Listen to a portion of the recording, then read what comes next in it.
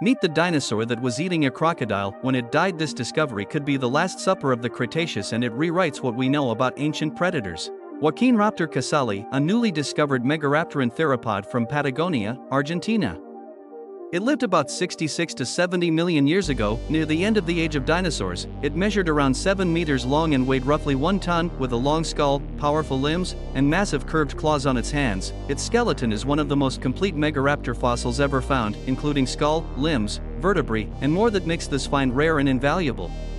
What makes this discovery jaw-dropping? Scientists found a crocodile relative's limb bone lodged in its jaws, suggesting this could have been its final meal. A fossil snapshot of predator-prey interaction from 70 million years ago. Joaquinraptor was likely among the top predators of its ecosystem, thriving right up to the end of the Cretaceous. Its survival until near the mass extinction shows megaraptor dinosaurs ruled South America until the final act.